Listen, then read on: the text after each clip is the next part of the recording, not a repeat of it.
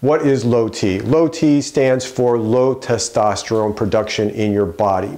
Some of the things that you will see for symptoms would be things like fatigue, you're tired, you might be not healing fast enough from certain injuries, but these are all symptoms.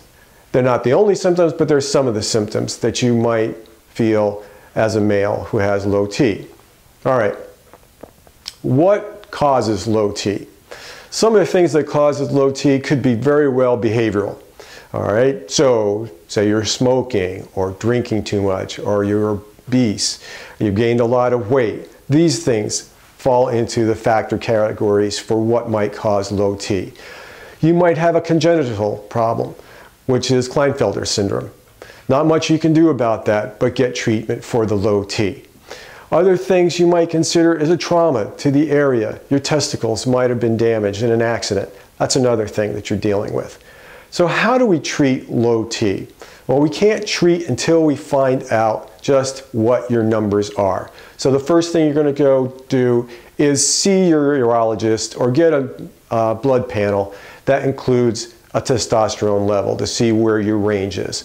But right now, what you have to be concerned with is getting diagnosed.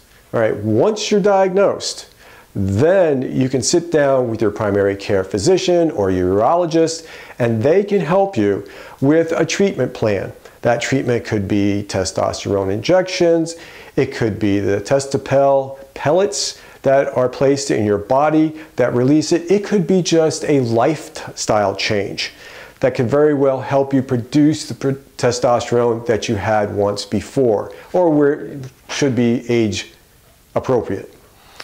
The big thing though is get tested, find out what your causes are, and then follow up with your primary care physician or your urologist and get treated.